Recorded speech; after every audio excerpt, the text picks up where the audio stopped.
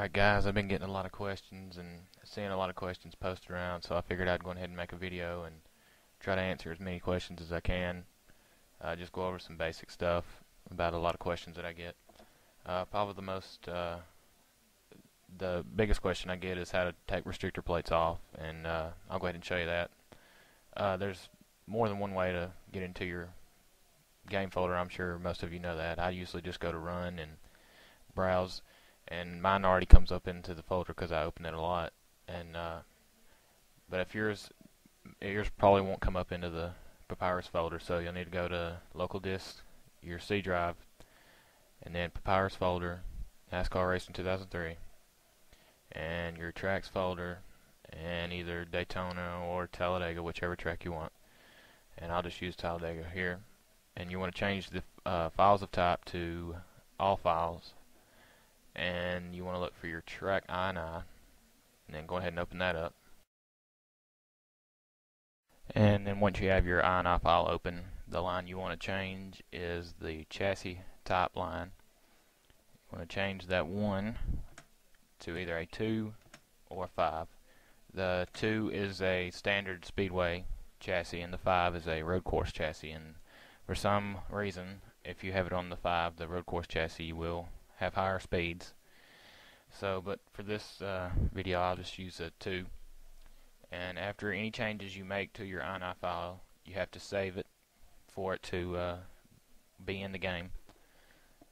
And that's basically how you take your restrictor plates off. And now we'll go on to something else. Alright, now another popular question I get is how to take roof flaps off.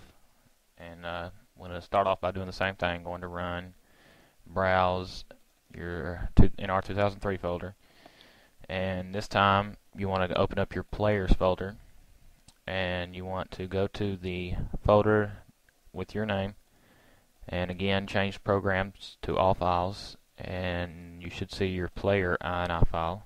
You open that, and the line you want to change, unless you have the Aero 88 mod installed like I do. If you do not, the aerodynamics line will be the first line that comes up in the INI file, but if you do have the Aero 88 file, there will be some lines that correspond to that mod in front of this. But you want to change the line that says employ roof flaps. Now I've already got mine turned off, so yours will probably say have a 1 if you don't have them turned off. It'll be like that. If you want to take them off, you want to change the 1 to 0 and save that, and that's how you take the roof flaps off.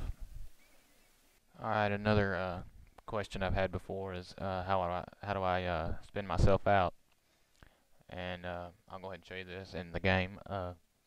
If you're wondering why my background menus look a little different, it's a part of the superspeedway.net's Nextel update, and I'll show you more on that here in a minute. But to do this, you go to Options, and you want to make sure you have Stability Control off, and sometimes Traction Control, you may have to take that off, but I usually just leave the Traction Control on and take off the Stability.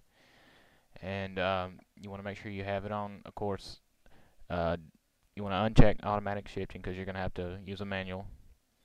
And you want to go to Gearbox. Under Gearbox, you want to make sure you have it on Direct Selection, and you want to set up each gear. You need to correspond each gear to a different button on your wheel or your gamepad, whatever you use, and just make sure you have separate buttons for each gear. And once you have that set up, once you're in the game, you can either throw the car into first gear or reverse. Either one, it will spin the car sideways pretty quickly and easily. So that's basically how I do that. Okay, now I'm going to show you some stuff that involves going online and downloading files and different stuff. I'll go ahead and show you some of the stuff that you have to download. Probably more recently here, I've been getting questions about the reflections on my car and just the overall different appearance of my graphics, and that all has to do with the superspeedway.net Nextel update, and I'll go ahead and show you that. So you want to go ahead and go to superspeedway.net, and you do have to register for their forum to be able to download different files. And my internet is being retarded as usual.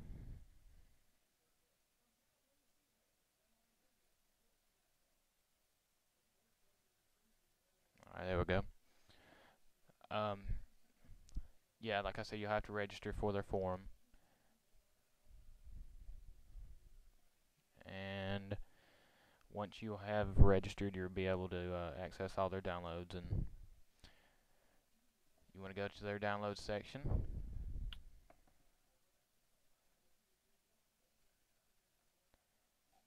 After my internet connection finishes being retarded. Alright, here we go. And you want to go to NC updates. And the 2005 NNC Mega Update.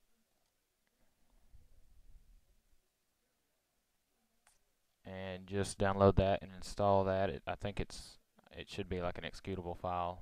It should just be point and click. No, you don't have to extract any files that I remember. So once you have that set up, you should have all the updated graphics and reflections on the cars, and the updated Nextel logos and background menu backgrounds and all that good stuff. So that's how you install the Nextel update. And okay, the last thing I'll show you is I get a question. I get questions a lot about how I have my AI cars race 3 wide, and all that is a INI file that I download from bhmotorsports.com.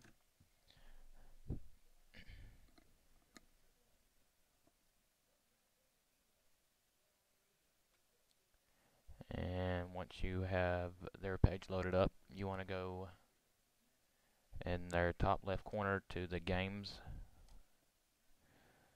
and you want to scroll down and find NASCAR Racing 2003.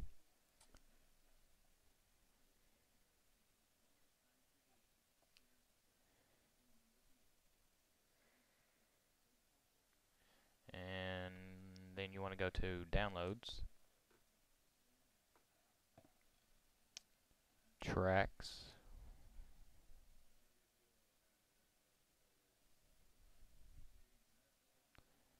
and it should be on the third page. There's actually 3 different INI files to have. Here they are. There's a 3 wide for Talladega, 3 wide for both Daytona and Daytona Night, and just download whichever one you want. And I'll use the Talladega file here.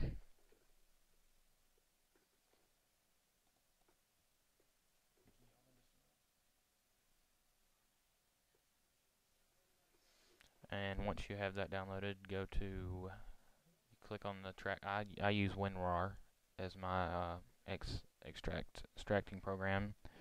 WinZip is basically the same type thing, but I just like WinRAR better. And you extract it to the C Papyrus NR2003 tracks, and then you click on the Talladega, highlight the Talladega folder, and okay, extract that, and it'll probably pop up asking you if you want to replace the INI file that's already in there, which I'm not going to because I already have this downloaded, but in your case you will hit yes, and it should be in there ready to be played. And that is how I have that is somewhat of a way that I have my cars racing 3 wide. Of course there's some adjustments I've made just by trial and error that are somewhat of my little secret. And but that'll give you more 3 wide racing than the regular INI file would give you. And that's basically all there is to it. And thanks for watching my video, and have fun.